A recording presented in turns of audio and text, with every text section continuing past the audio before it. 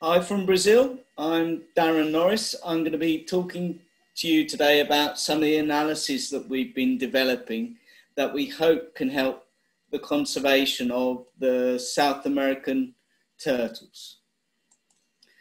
So for some time, efforts have been made to try to systemize measures of species conservation success, or to understand the impact of conservation actions.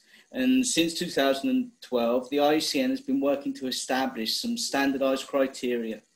And today, this has now become consolidated into what's been called the Green Status Assessment. This article was published in 2018, and now it's really coming to the time where the green status is increasing and widely recognized as something that could be really useful. So here, we're going to adopt an approach that generates population projections within the green status framework. And with this, we're going to be able to identify spatially explicit priorities and also set some achievable targets. This slide at the bottom here is just showing the link to the species specialist group at the IUCN, where you can find more details regarding green list and all details of some of the metrics that I'm presenting. So, many species of turtles are increasingly threatened. In South America, there are 7 species of the Podicnemidae. These are tropical species and all are threatened. They can be wide-ranging, that's continental scale ranges of 8 million square kilometers, or rather localized. There's the species highlighted here on the screen is limited to a single river catchment in Colombia. And there's different degrees of threat. We're going to be looking at 6 focal species, and the major threat is overexploitation. And there's been what they call fishing down the food chain, starting with the biggest, and after this gets harder, over harvesting smaller sized species and so on. But then together with this, there's other threats from deforestation, damming, mining, urbanization. So the 6 species we're looking at here have size class distribution across a broad range. So we've got the very large expanser to a rather small, unpronounceably named species. And the size is really important because it to a large extent determines preference by human exploitation. The graph here is showing size distribution from 165 tropical and temperate species. All 6 have similar natural history. Females nest out of the water, and it is at this time, nesting out of the water, that the females are really heavily targeted. Over 50 years, a variety of conservation actions have been developed. So looking at the slide here, over on the left, showing examples. This is environmental education, it's protecting nesting areas, it's in situ protection of nests, ex situ head starting, whole mix. And this mixes across South America. Different countries have their own variations, have their own priorities. But the particular message that comes across is doing this in isolation doesn't work. Basically, there's a problem in the coordination between different groups and integration of the different actions that are necessary. And this is where turtles are also fantastic flagship species. So all this effort isn't just for turtles. It's also for all the different species that share the same habitats that they depend on. So what did we do? We conducted a green status assessment for these 6 species. And this looks to quantify 3 metrics. This is conservation dependence, expected gains, and then look at recovery potential over the long term. And here we adopted a precautionary and probable approach. Well, we like to think it was. So precautionary in that we didn't include deforestation. We haven't included mining, climate change, and probable in that we were able to generate confidence intervals, look at the sensitivities throughout the whole modelling process. And the process is, details depend on the species. But basically what we do is we look to identify spatial units, and these are river catchments where the species is present. So to do this, we went to the literature. This is an effort in collating data that has been published. So we're picking data from articles, reports. This is Spanish, Portuguese, English, and also the national action plans. And then with this, we then go to look at the distribution of the species in terms of suitable habitat for these turtles. And this depends largely on rivers. So the rivers are the focus of our modelling process. And then with the distribution, we're putting together population dynamics, particularly focusing on stages that are linked to human overexploitation. So this includes adult stages and the early stages, which is up to a year old.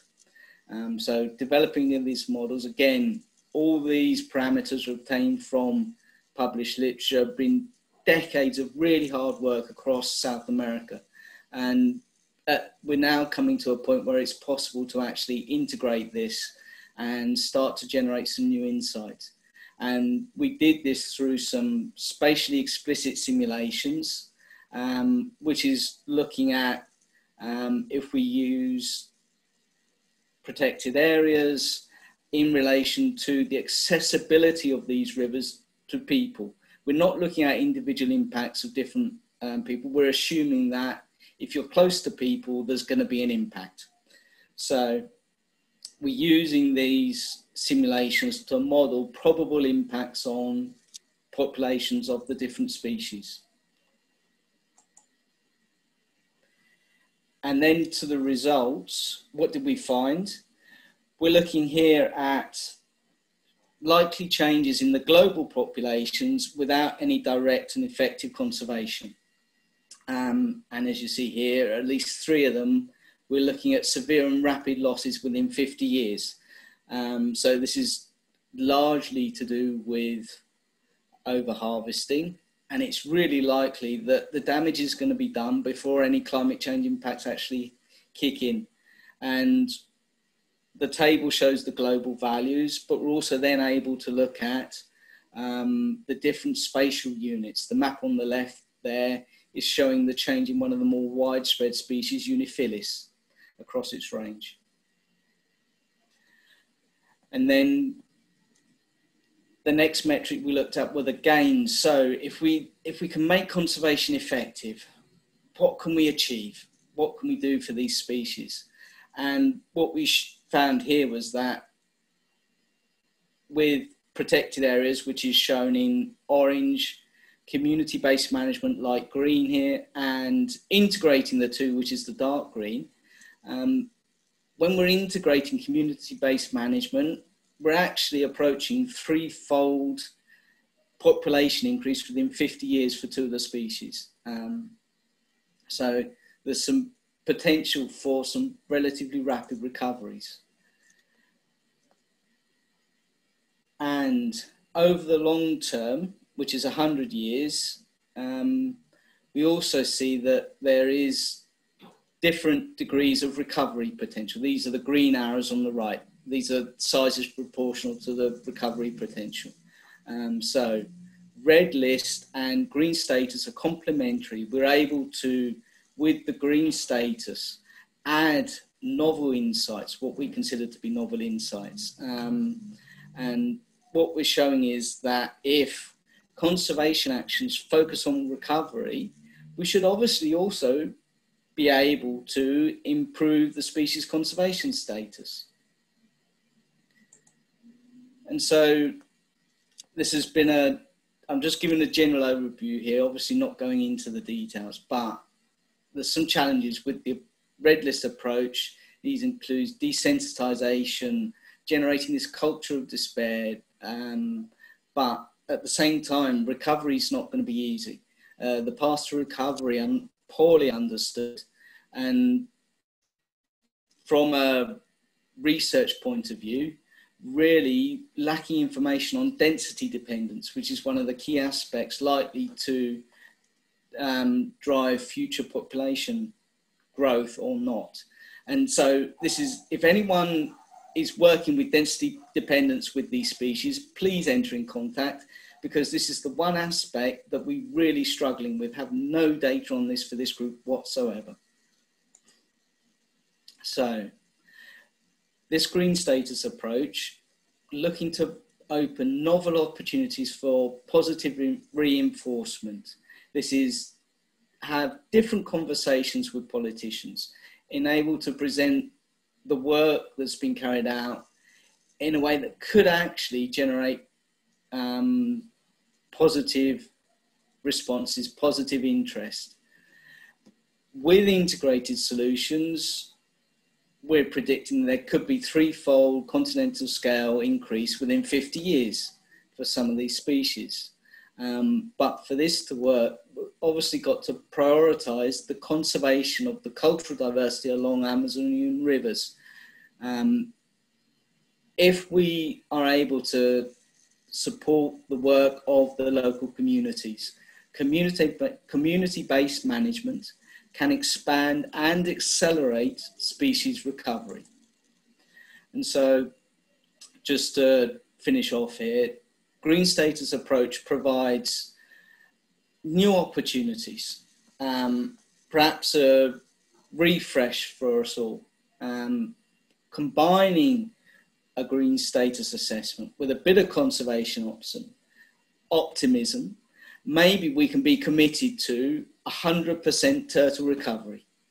Now, probably this won't be feasible for all species, but it's a really useful benchmark to actively promote species conservation for turtles. So, thank you very much for your attention.